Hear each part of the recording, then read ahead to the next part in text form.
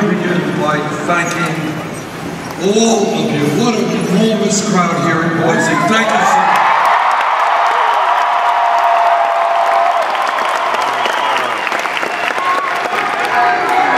You know, I thought I walked into the wrong state. I was told that Idaho was a conservative state.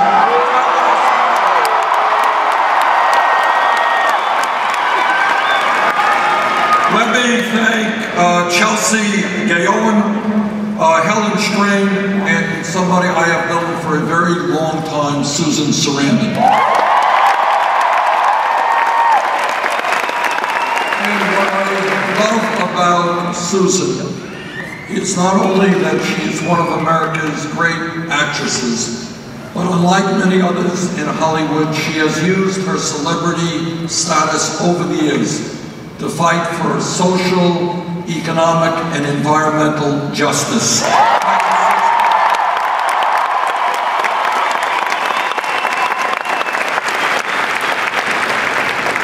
And let me begin by saying something that may surprise you, and that I think that our country is not quite as politically divided as the media often makes out.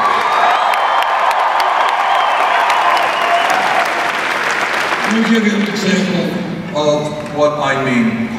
Whether you are a progressive, as I am, whether you are a conservative, as many people in Idaho are, I think there are relatively few people who think that American democracy is about billionaires buying elections.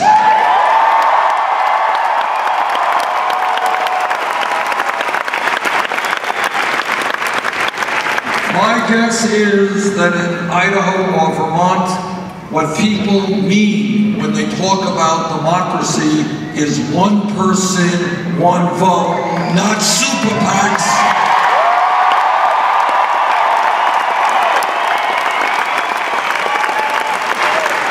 And I think that almost all of us, regardless of our political beliefs, understand that when you have a handful of billionaires like the Koch brothers and Sheldon Adelson and a few others spending hundreds of millions of dollars to elect candidates who represent the wealthy and the powerful, I think we can all agree that is not democracy, that is oligarchy.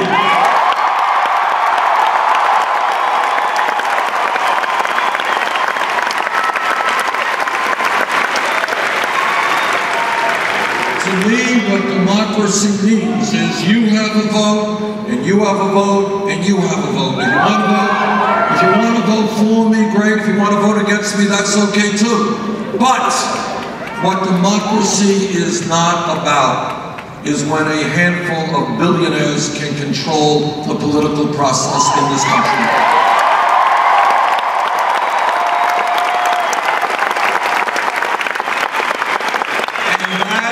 Why, together, we are going to overturn Citizens United.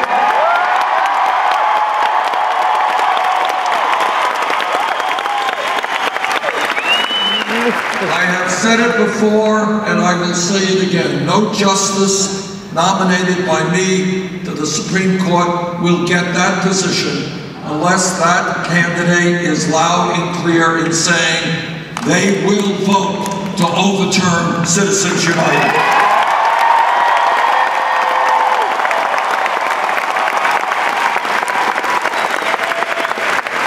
Now, sadly, the United States has today one of the lowest voter turnouts of any major country on earth. And together, we're going to change that, because I think that in this great country, we should have one of the highest voter turnouts.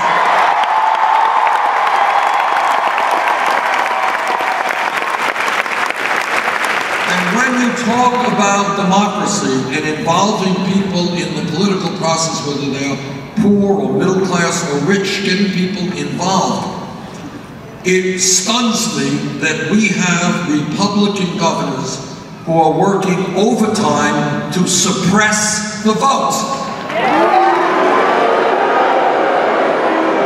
to literally make it harder for poor people or people of color or young people or old people to participate in our political process. For elected president, we're going to take those governors on, we're going to take their voter suppression on, and I say to those governors, if you don't have the guts to participate in free and fair elections, get out of politics, get out of politics.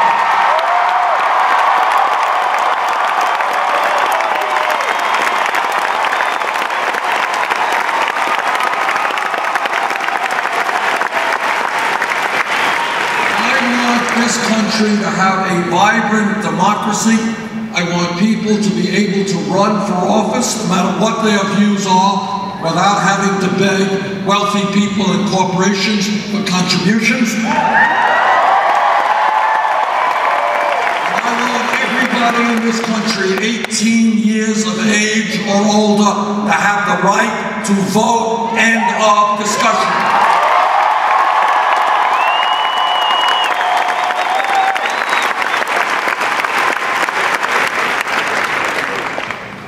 But when we talk about America and what's going on in our country today, it is not just a corrupt campaign finance system which is undermining American democracy. That is a very important issue, but it's not the only one. Today in America, we also have a rigged economy. What that means is we have more wealth and income inequality than almost any major country on earth, and it is worse today than at any time in America since 1928. Now, you're not going to hear a lot of this on corporate media, on the television, or the newspapers, but here are the facts. Today in America, the top 1/10 of 1%, not 1%, 1/10 of 1%, now owns almost as much wealth as the bottom 90%. Got that? Over the last 30 years, there has been a massive transfer of wealth from the middle class to the top 1/10 of 1%. In America today, the wealthiest 20 people own more wealth than the bottom 150 million Americans, half of the American people. But when we talk about a rigged economy, let me give you a very concrete example of what that means. Anybody here know which family is the wealthiest family in America? A smart group of people, right? It's the Walton family owns Wal-Mart. They are the wealthiest family in America. Now, it turns out that the Walton family pays wages to their Wal-Mart employees that are so low that many of their workers are forced to go on Medicaid, food stamps, and subsidized housing. Who pays for the food stamps and the Medicaid? You do. So this is what a rigged economy is about. A rigged economy is about working people paying higher taxes to subsidize the business of the wealthiest family in America. That is nuts.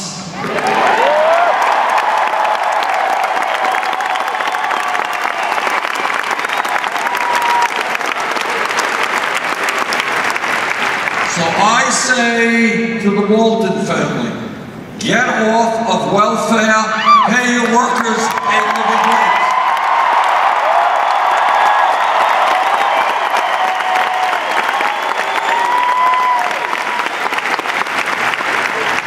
But it is not only inequality in wealth, it is inequality in income. It is what is happening in our economy every day. Here are the facts. The good news is, thanks to President Obama, today our economy is far, far stronger than it was 7.5 years ago.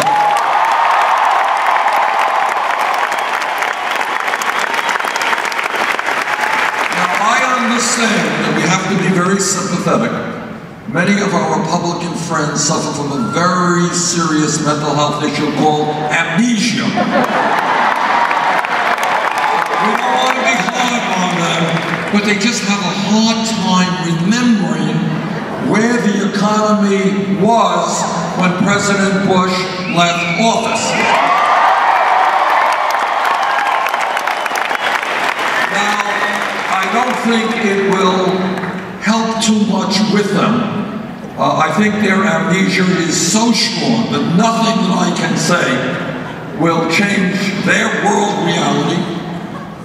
But it is important to note that when President Bush left office in January 2009, we were hemorrhaging 800,000 jobs a month. 800,000 jobs a month. Now, many Republicans say, wow, you know, we're only growing the economy by 250,000 jobs a month. Not enough. Well, they're right. I would like to see more. But you know what? Gaining 250,000 jobs a month, a hell of a lot better than losing 800,000.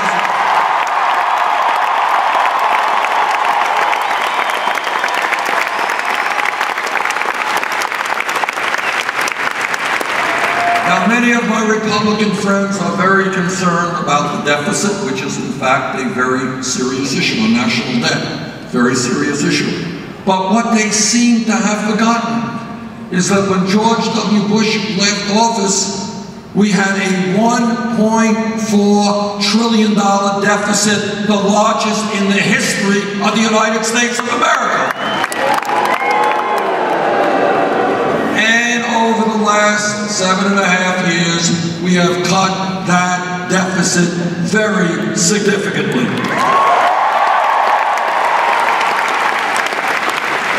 Now, many of my Republican colleagues were so busy fighting for the deregulation of Wall Street, and in fairness, they were not alone, there were Democrats there as well, that they seem to have forgotten that by the end of Bush's tenure, as a result of deregulation, the entire world's financial system was on the verge of collapse. Economists were literally worried that you would put your credit card into an ATM machine and nothing would come out. The world's financial system was on the verge of collapse when Bush left office. Needless today it is much, much stronger.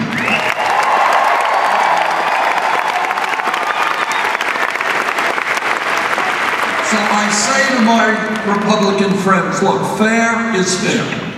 You want to criticize Obama, you want to criticize Bernie Sanders, that's fine. But don't forget how far we have come economically in the last 7.5 years. Fair is fair.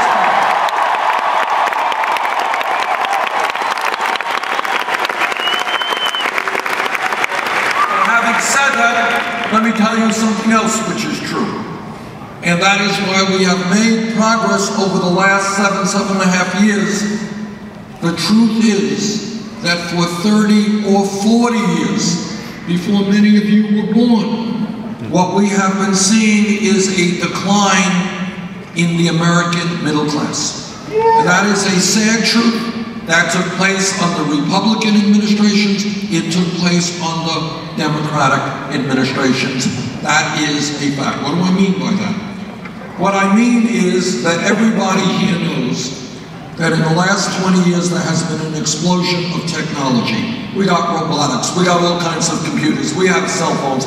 All of that means that every worker here is likely far more productive, producing more than a worker who had a similar job 20 or 30 years ago.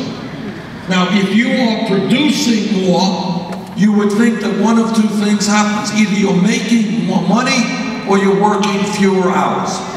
The truth is, unfortunately and tragically, the opposite is what's going on. Millions of Americans today, despite the growth of technology, are working longer hours for lower wages. In my state of Vermont, and I expect here in Idaho, You have folks who are working not one job, but 2 jobs, 3 jobs, 3 jobs, trying to cobble together, 3 jobs, trying to cobble together enough income and health care to take care of your families. So what you got, and I see this all over the country, you got mom working hard, you got dad working hard, you got kids working hard, and yet 58% of all new income generated today is going to the top 1%. That's a rigged economy. You want a radical idea? Here is a radical idea. Together, we are going to create an economy that works for all of us, not just the 1%.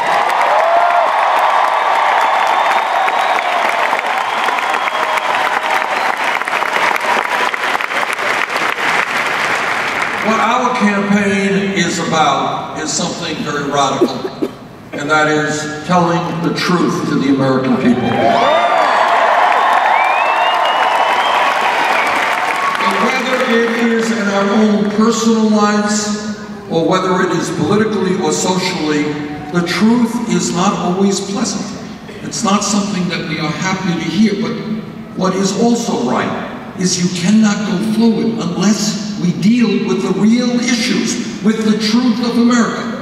And the truth today is a corrupt campaign finance system. The truth is a rigged economy where most of us work longer hours for lower wages. Almost all new income and wealth goes to the top 1%. And here is another unpleasant truth that we have to deal with. That in this great country of ours, we have more people in jail than any other country on earth. We have a broken criminal justice system.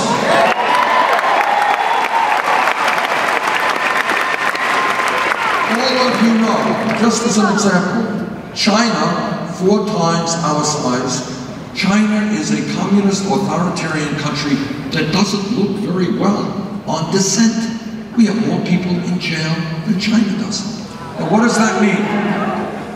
It means, for a start, that we have to recognize why people end up in jail. One of the reasons is that we have a horrendously high rate of youth unemployment. Nationally, for white kids between 17 and 20 who graduated high school, real unemployment, 33%. For Latino kids, 36%. For African American kids, 51%. In my view, we should be investing for our young people in education and jobs.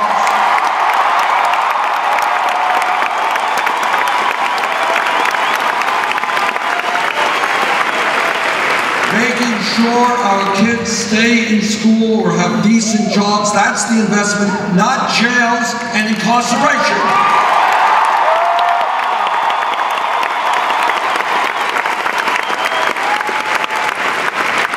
In terms of criminal justice, nationally, we have got to take a look at a lot of local police departments. We are tired of seeing unarmed people, often African Americans, shot by the police.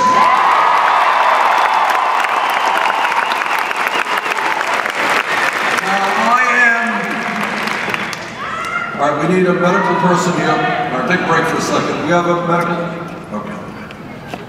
Let's take a break for a second.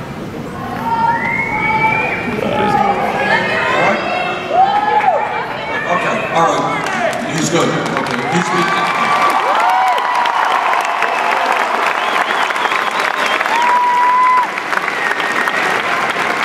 Sometimes when people are standing for too long and they get dehydrated, they have a problem, but I think the gentleman is fine.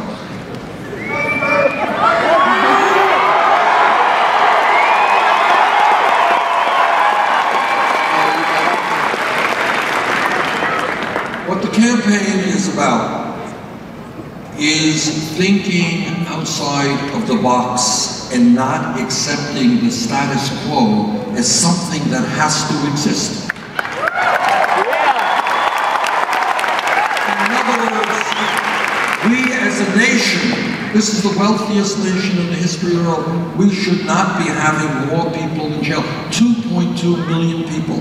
We are spending $80 billion a year locking people up. You know what? It is a better investment to send a kid to the University of Idaho than to jail.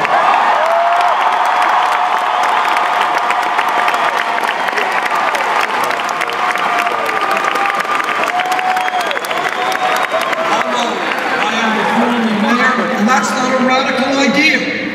We're spending $80 billion a year locking people up. Don't tell me that if we use that money for education, for jobs, and for other areas that we can't cut that prison population down significantly. Of course.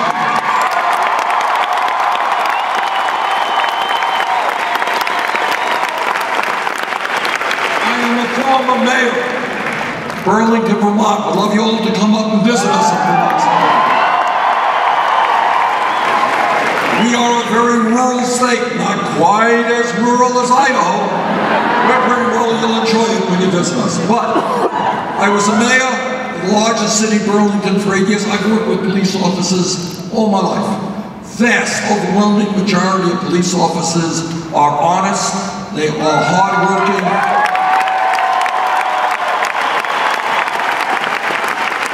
Being a police officer today is not an easy job. But when any police officer, like any public official, breaks the law, that officer must be held accountable.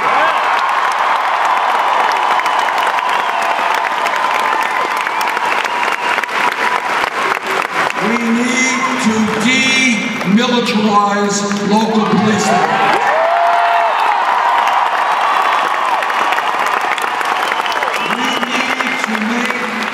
Departments look like the diversity of the communities they serve.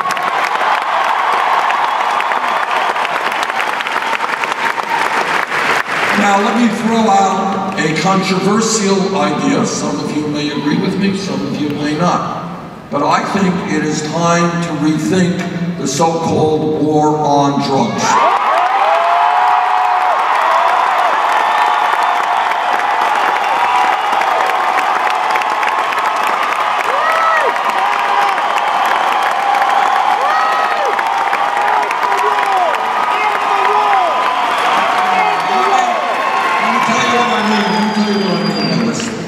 It turns out that over the last 30 years, many millions of Americans have acquired police records for possession of marijuana.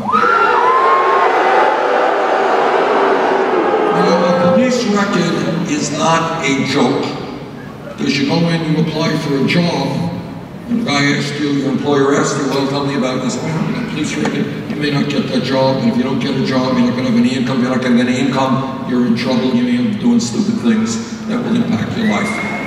All right? So it's not a joke. Right now, some of you may know it, some of you may not, that under the Federal Controlled Substance Act, marijuana is listed as a Schedule I drug. And right alongside of it, as another Schedule I drug, is heroin. Now, I trust that every person here today knows that heroin is a killer drug. There are people who argue the pluses of marijuana and the negatives of marijuana, but nobody thinks marijuana is heroin.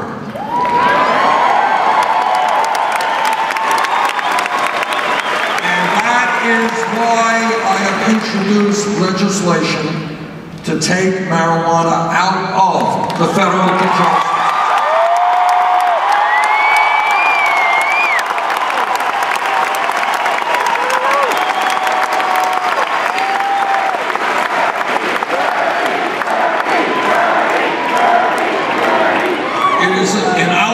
system of government, it is the decision of states whether or not to legalize marijuana. 4 states have. But it should not be a federal crime.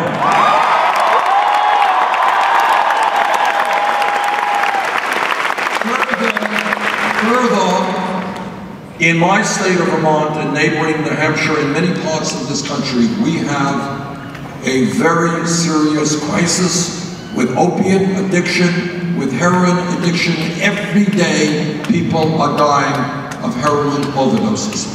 In my view, when we look at drug abuse and when we look at addiction, we have got to look at it as a health issue, not a criminal.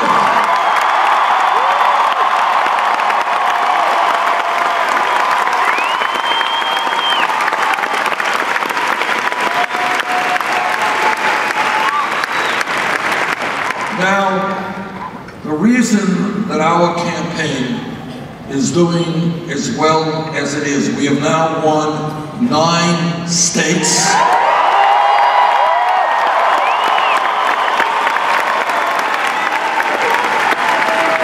And if all of you come out to caucus tomorrow, we're going to win here in Idaho.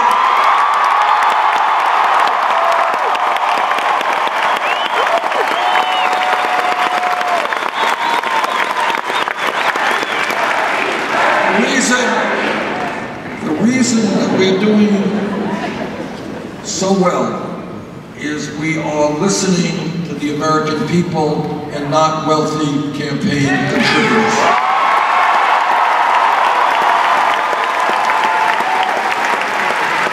One of the important differences between Secretary Clinton and myself is how we raise money for the campaign.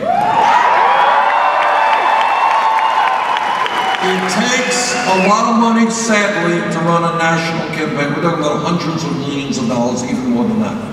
Now, when we began this campaign, we had to make a very important decision, and that is, do we have a super PAC or not? We agreed with you.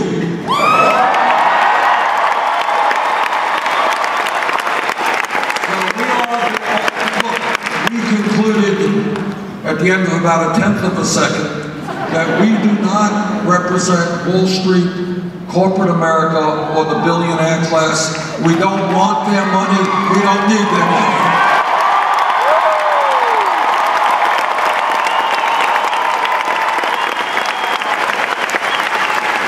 And what we did was to reach out to the middle class and working families and say, if you want to support a campaign which is going to stand up to big money and which is going to transform our society, help us out. And you know what happened? In the last 10 months, we have received well over 5 million individual campaigns.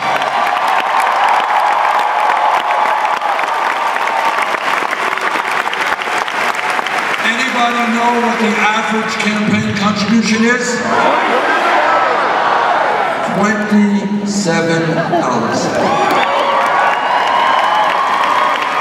And what this is revolutionary for contemporary American politics, because what it is showing is we can run a winning national campaign without being dependent on big money interests.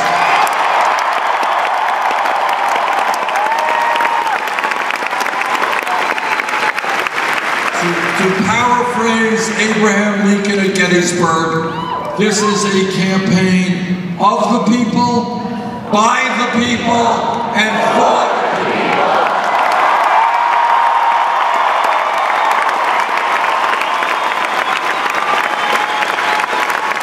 Secretary Clinton has chosen another route to raise money.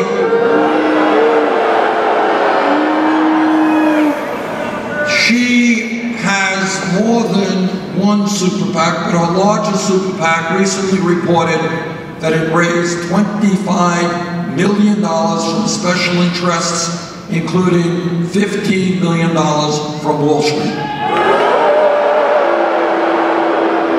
Secretary Clinton has, as many of you know, given speeches behind closed doors on Wall Street for $225,000 a speech.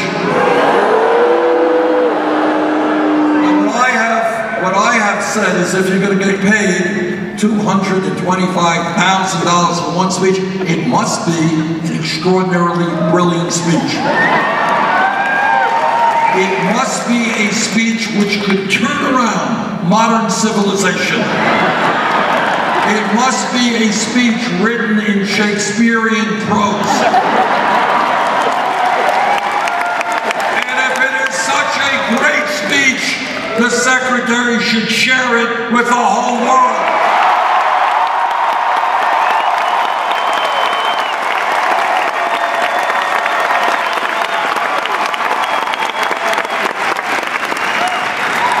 But the real issue here is whether anybody can be a serious agent for change. If you're taking a whole lot of money from Wall Street, the fossil fuel industry, the drug industry, and everybody else.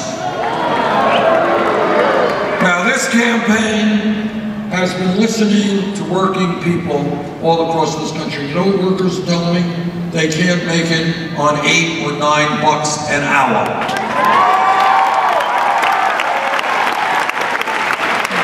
$7.50, $7.25. Raise your hand if you're making less than $8 an hour here. Holy moly. Waitress? Well, you got waitresses and waiters who make even less. Look. All right, well, it's welcome to America. We got millions of people. Here is the point. Media doesn't cover it, but it's time we did cover it. We have massive levels of income and wealth inequality, and yet millions of people are trying to make it on $7.25. Waitresses on even less than that. $8 an hour, $9 an hour. Here's the truth. You can't make it on $7 or $8 an hour. I just met yesterday a woman, she said, Bernie, I am working 60 hours a week. I have a little daughter. I don't have time to spend with my daughter. This is a story being told all over America. And what that tells me is that we have got to raise the minimum wage to a living wage, $15 an hour.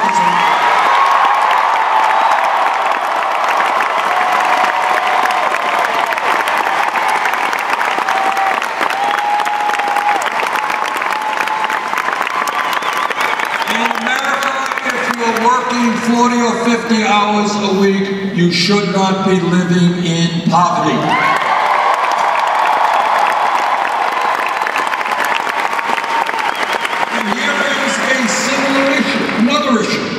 Our campaign is listening to senior citizens and disabled veterans. And all of us know how much we owe for the men and women who put their lives on the line to defend us.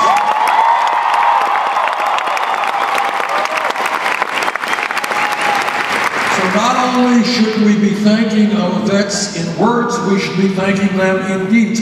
And yet we have disabled vets and seniors in Vermont and in Idaho who are trying to make it on $11,000, $12,000 a year. You know what? You can't make it on $11,000, $12,000 a year. Now, I got Republican colleagues all over the Senate, all over the House. They want to lower and cut Social Security benefits. Well, I've got news for them. We are not going to cut Social Security. We're going to expand Social Security.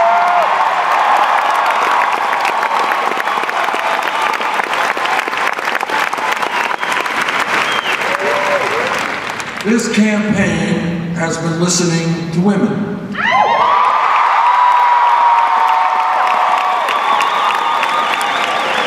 And here's what women have been telling me. For a start, they say, Bernie, how does it happen that when I go to work, I am making 79 cents on the dollar compared to men?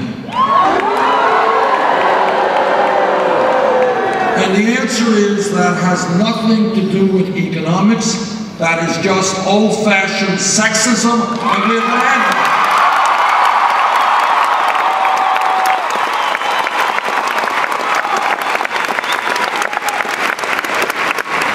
This campaign has been listening to young people.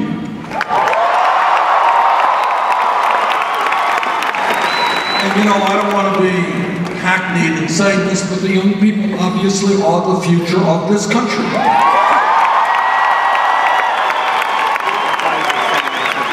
And I have been very proud in state after state winning the vast majority of young people's votes.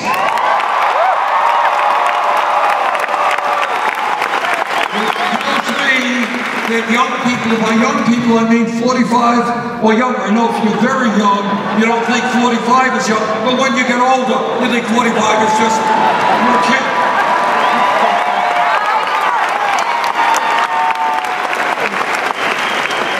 But all over this country, state after state, we're winning people 45 or younger, which tells me our progressive agenda is the future of America.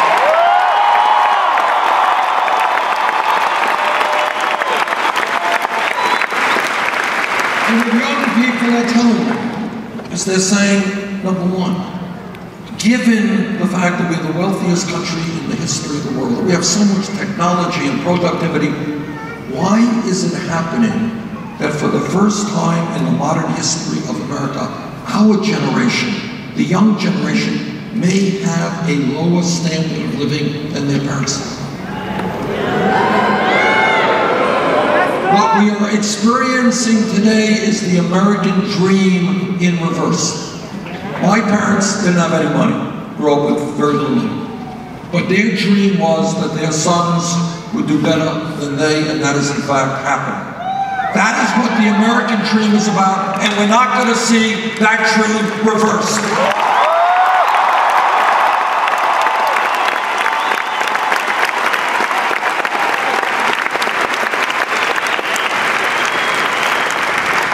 And what young people are also telling me is they say, look, everybody has told us how important education is. Everybody has told us, get the best education you can. Everybody has told us that we're living in a competitive global economy and we need a well-educated workforce to succeed. The young people say, if all of that is true, why are we leaving college $30,000, $50,000 in debt?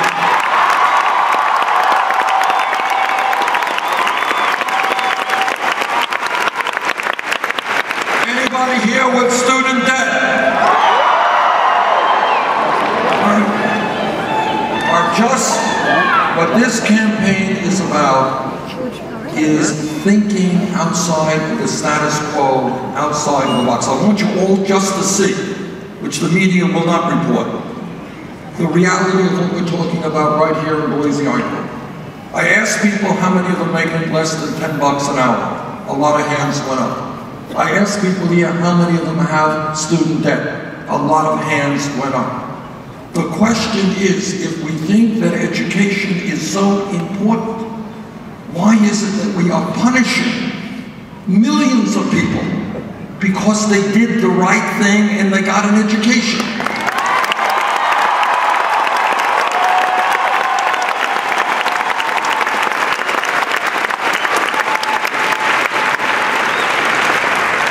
I talked to a kid in Iowa. He dropped out of college, 2 years into college, $60,000 in debt. Talked to a doctor in Burlington, Vermont, went to medical school, $300,000 in debt. Somebody who graduated dental school, young woman, $400,000 in debt. Talked to a guy in Nevada, took out his student loan 25 years ago. He is more in debt today than he was when he took it out. Talked to a guy a few days ago, $160,000 in debt. He's going to lose his home, and he has 4 kids. All right, here is the point. If you take a deep breath and you think outside of the status quo, ask yourself, if we think education is important, if we are going to be a competitive global economy, We need to reward people for getting an education, not punishing them.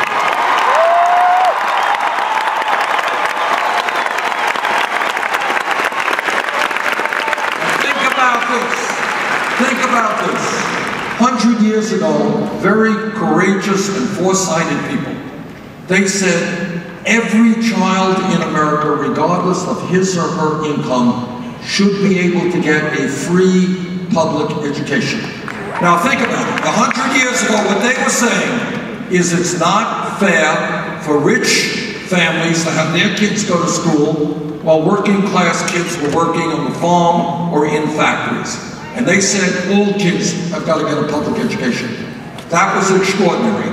Today, in 2016, think about it. The world has changed. The economy has changed. Technology has changed. People need more education than they got 50 years ago if they're going to succeed in the economy.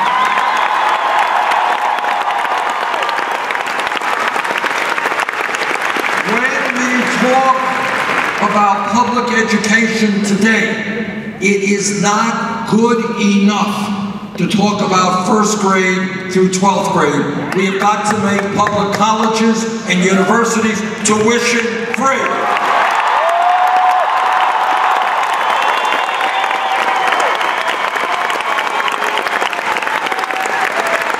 Is this a radical idea? It really isn't. The world has changed, and we have got to change with that world. If you need more education, Germany does it, Scandinavia does it, countries all over the world do it, we can do it too. Now people say, and this often is a criticism levied at me, Bernie, you think too big, you're too radical. Where are you going to get the money for this? Now I want you to think about this. 8 years ago, as a result of the greed, the recklessness, and the illegal behavior on Wall Street, our economy suffered the worst economic downturn since the Great Depression, right? Somebody just mentions they lost their house. Millions of people lost their homes, their jobs, and their life savings. And what did Congress do? No, they did something. They bailed them out. Now somehow, for the establishment types, it was perfectly natural. Why would you not bail out the crooks on Wall Street who destroyed the economy? Hey, that's what you're supposed to do. Well, this is what I think. I think that right now we should impose a tax on Wall Street speculation.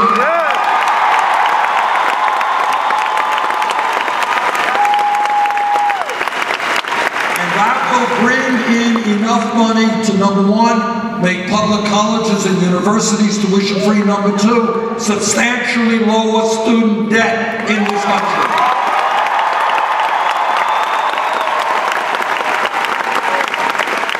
If Congress can bail out Wall Street, it is Wall Street's time to help the middle class in this country.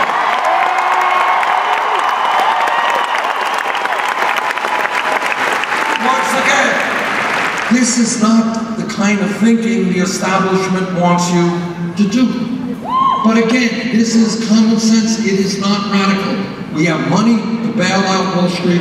We have money to make sure the kids do not graduate college deeply in debt. Not a radical idea.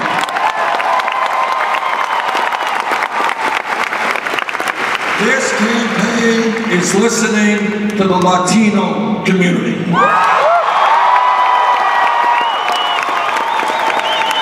Telling me that with 11 million undocumented people in this country, they are tired of living in the shadows, tired of living in fear, tired of being exploited. They want comprehensive immigration reform and a backward system.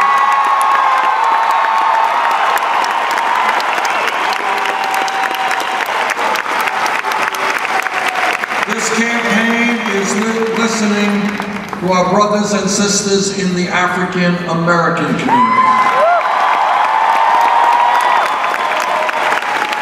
They are asking pretty very simple question. How does it happen that communities like Flint, Michigan are in the condition that they are in? I was in Flint, Michigan a few weeks ago. What I saw and what I heard was literally hard for me to believe was happening in America in 2016. Children there are being poisoned by excessive lead in the water. And all over this country, we have minority communities where the schools are falling apart, where employment is sky high, housing and healthcare are inadequate. And what our brothers in the African American community are asking is, how can we spend trillions of dollars fighting a war in Iraq that we never should have fought, but we don't have the money to invest in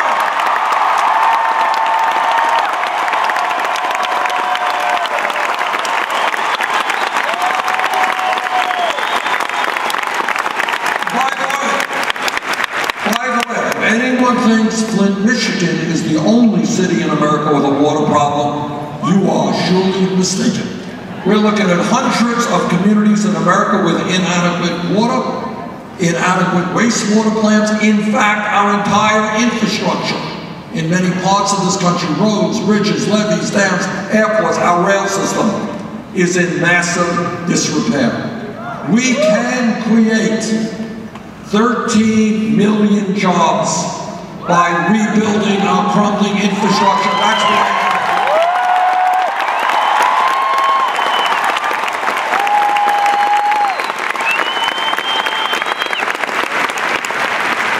this campaign is listening to the Native American community.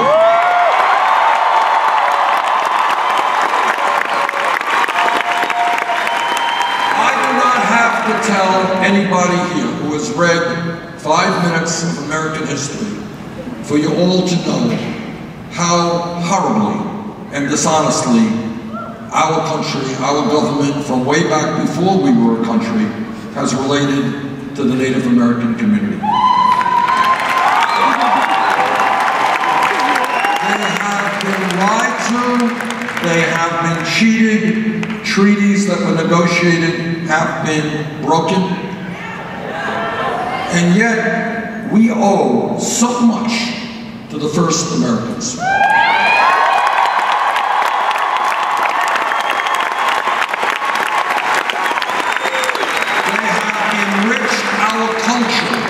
In ways that are unimaginable. They have taught us more than any other people respect for the environment and the understanding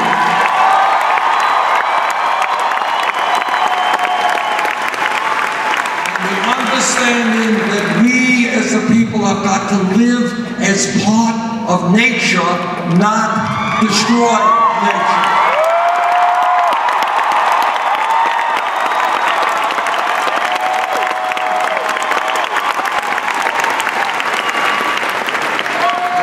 We talk about the environment. I am a very proud member of the Senate Committee on the Environment, and I have talked to scientists all over our country and all over the world. And what the scientists tell us virtually unanimously, climate change is real. Climate change is caused by human activity. Climate change is already doing devastating harm in our country and around the world. And this is what they also tell us, and that is, if we do not get our act together and transform our energy system by the end of this century, this planet will be between 5 and 10 degrees warmer. And what that means, more drought, more flood, more extreme weather disturbances, more acidification of the ocean, more rising sea levels, more international conflict as peoples fight over limited natural resources. That is the future if we do not have the guts to take on the fossil fuel industry.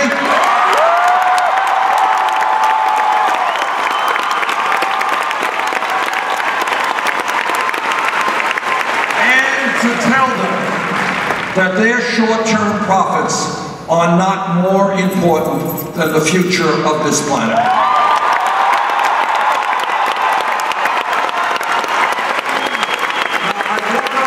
want to connect some dots here.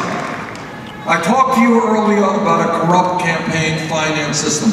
How does it happen that not one Republican candidate for president has stood before, and there were many of them at the start of the campaign, how come not one of them has come forward and said, well, you know, I've talked to scientists, I've read the literature, we got a major crisis. The answer gets back to a corrupt campaign finance system. If any one of them were to tell you the truth about climate change, that candidate would lose his funding from the fossil fuel industry. And that is the power of money in politics. And that is why we've got to end this corrupt campaign finance system.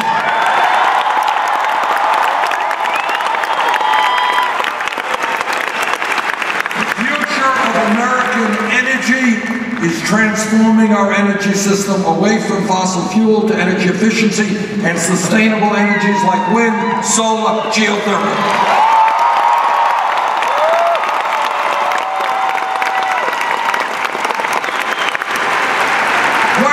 Here's the question, and let's see if anybody knows the answer. How many major countries on earth do not guarantee health care to all of their people? I've got a smart guy right up here. Answer is 1, and you are living in that country. Somehow or another, United Kingdom, France, Germany, Holland, Scandinavia, Canada, every major country on earth guarantees health care to all of their people. Now, I'm a member of the committee that helped write the Affordable Care Act. It has done a lot of good. We have done away with the obscenity of pre-existing conditions. We have added 17 million people to the ranks of the insured, and we've done away with discrimination against women in health.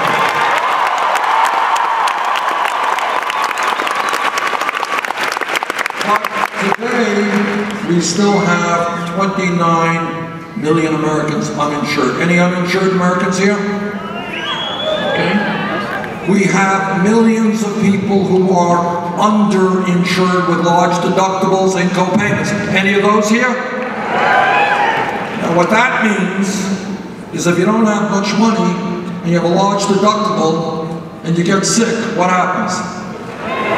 You don't go to the doctor, or you got to pay it out of funds that you really don't have. And then on top of all of that, we have, as a nation, we are being ripped off every day by the greed of the drug companies.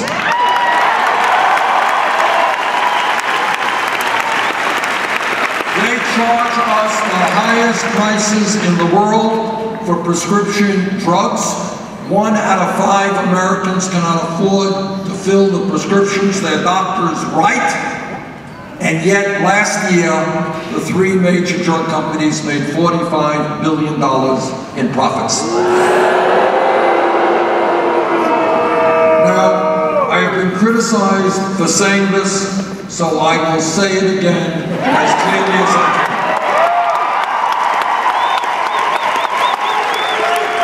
In my view, health care is a right of all people, not people.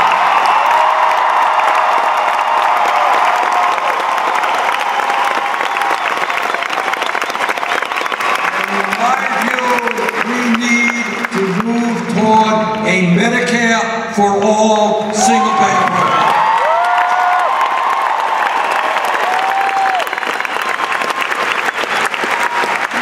Now again, I know that the issue I'm going to talk about is controversial here in Idaho, but let's talk about it anyhow. We got Republicans going all over this country talking about family values, how much they love families. What they mean by family values, and I want everybody to be crystal clear about this, what they mean is that no woman in this room, in this state, in this country should have the right to control her own body. I disagree.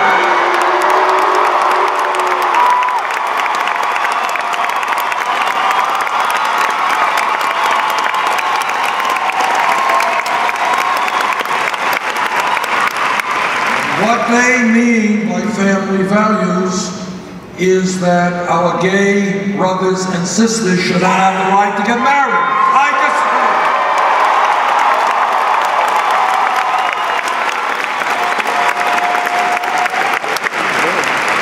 Now, I shock nobody here by telling you there is a lot of hypocrisy in politics, right? You're all shocked to hear that, I know. But here is hypocrisy at the highest level. My Republican colleagues, they hate government. They want to cut Social Security, want to cut Medicare, I guess in this state, governor has not expanded Medicaid through the ACA. Tens of thousands of people in the state who could have health insurance do not have health insurance. They hate government. They want to get government off of your backs. Except when it comes to a woman having to make a very personal choice.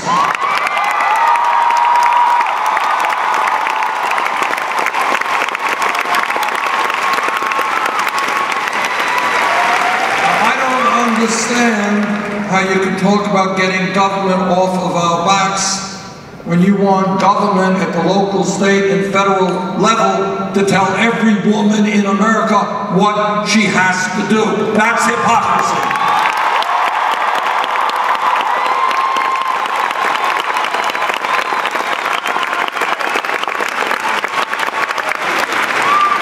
Everybody here knows that real change in this country has never taken place from the top on down. It has always taken place from the bottom line.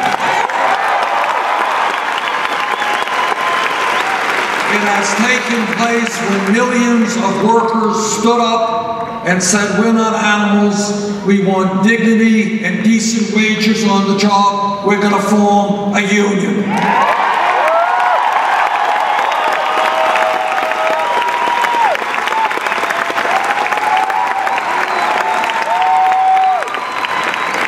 It has taken place when millions of African Americans and their white allies rallied together forever. Some died, some were beaten, some went to jail, to say that in America we will not tolerate racism and bigotry and segregation.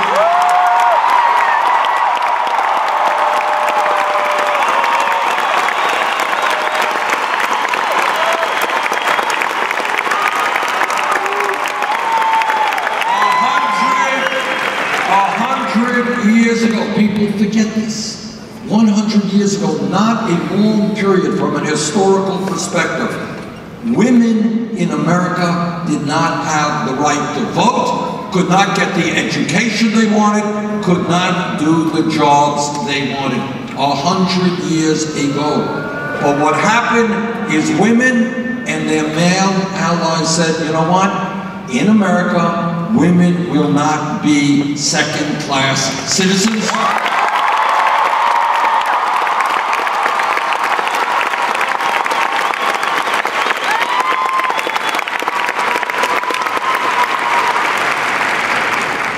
And people fought against sexism. Now, if we were here, I want you to think about this, because this is how change takes place.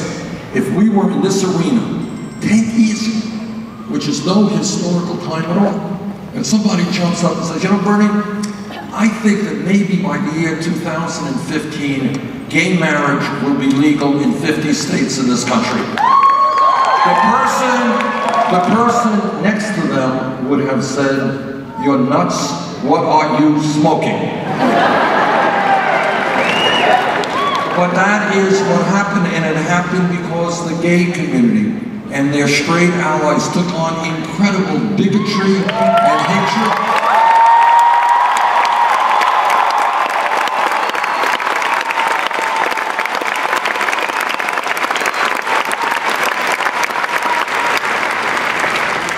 they said is that in America, people should have the right to love whoever they want, regardless of their gender.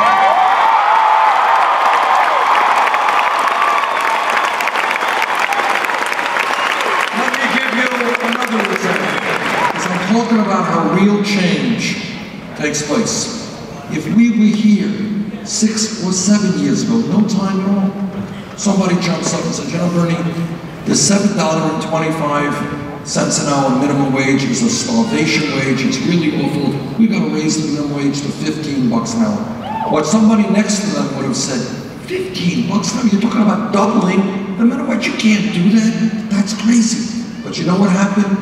People in the fast food industry, people working at McDonald's and at Burger King and Wendy's, they went out on strike.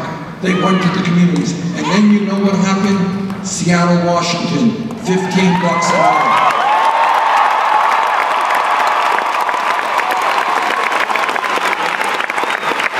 San Francisco, Los Angeles, Oregon, New York, $15 an hour.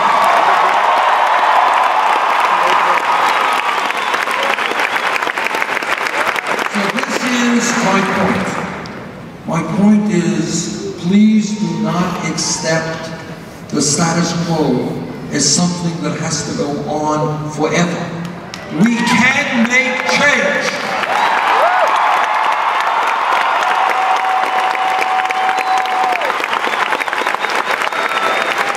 If we have a vision of where we want this country to go, if we do not allow the Donald Trumps and the others to divide us up.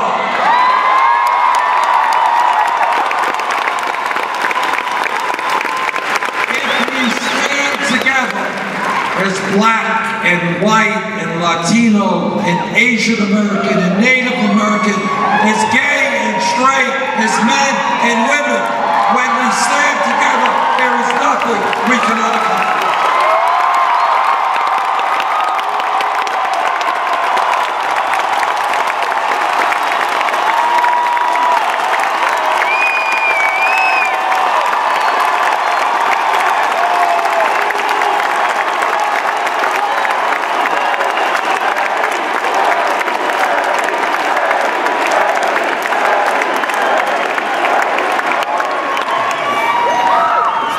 My opponent and others think that our vision is too great. I don't believe that for a second. And that's part of what the media is about. That's what the establishment is about, is to telling you that these are your options, A to B, which is nothing. Our options is to create the kind of America that we know we can create. This is the greatest country in the history of the world. Don't tell me that we are the only, and have to be, the only major country on earth that doesn't guarantee paid family and medical leave for its workers.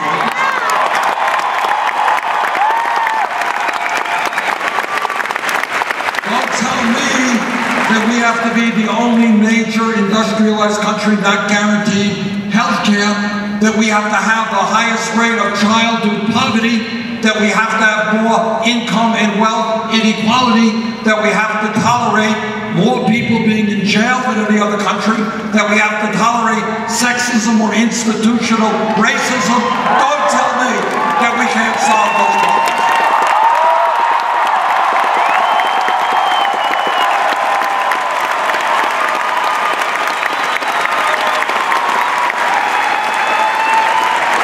Now this country is facing a very, very difficult and interesting political choice. Now, in my own view, one of the criticisms that is levied against me is, well, Bernie Sanders, nice guy, he combs his hair really well.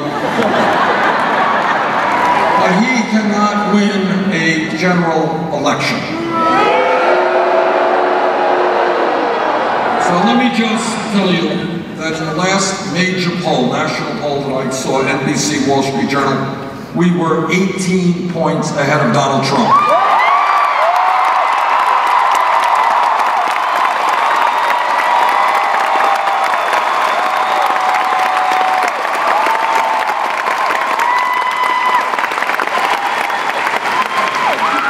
State after state, not only are we beating Trump badly in state polls, we're doing much better against Trump than is Hillary Clinton.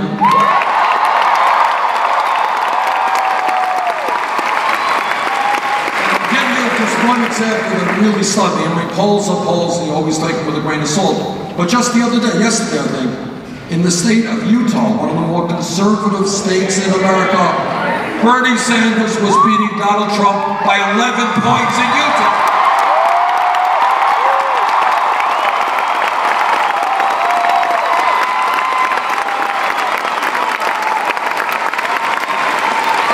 Hillary Clinton was ahead by 2 points. We were ahead by 11 points.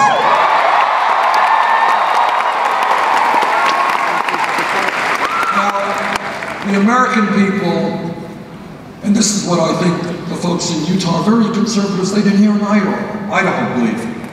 And that is, we are not going to elect a president who insults people every single day.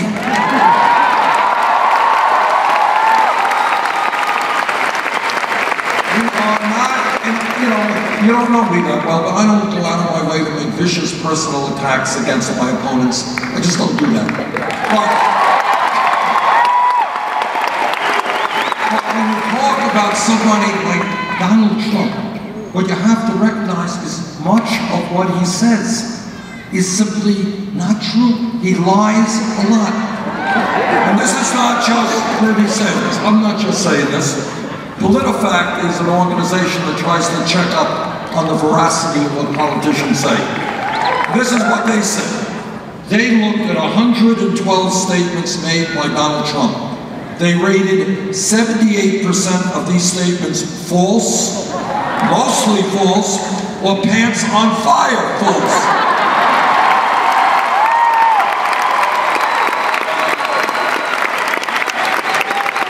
I have many conservative friends. We disagree. But to be conservative doesn't mean to say you're dishonest. You believe what you believe. Donald Trump is a pathological liar.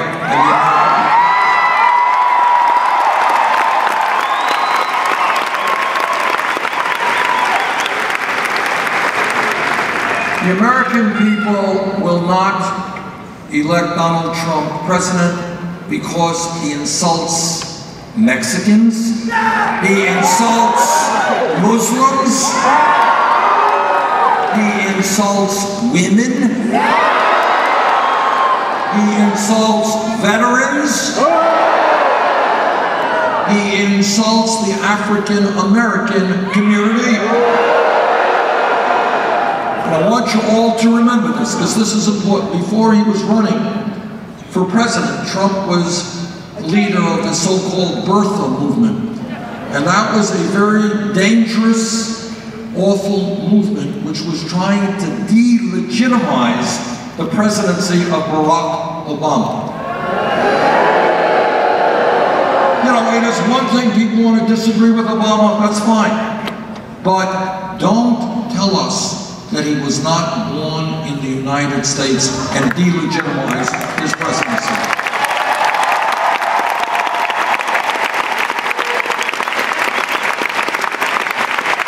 And I have always found it interesting that my dad was born in Poland, the president's father was born in Kenya. Nobody has asked me for my birth certificate.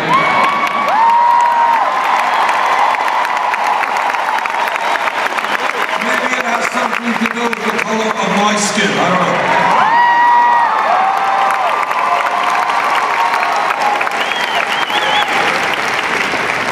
Tomorrow, there is going to be an enormously important caucus here in Idaho.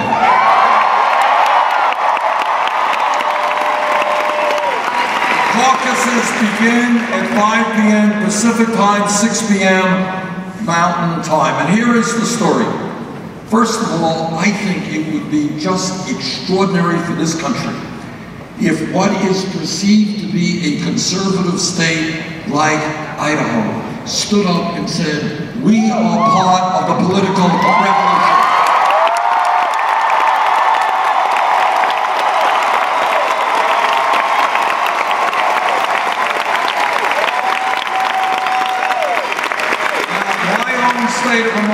is not a conservative state. I got 86% of the vote in our party.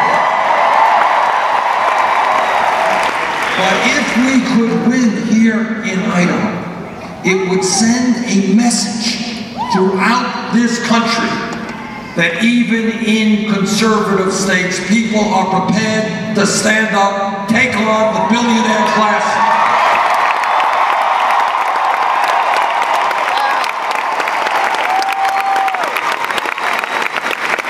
And what we have learned in this campaign so far is we win when the voter turnout is high, we lose when the voter turnout is low. Please come out tomorrow night. Let's have a record-breaking turnout in Idaho.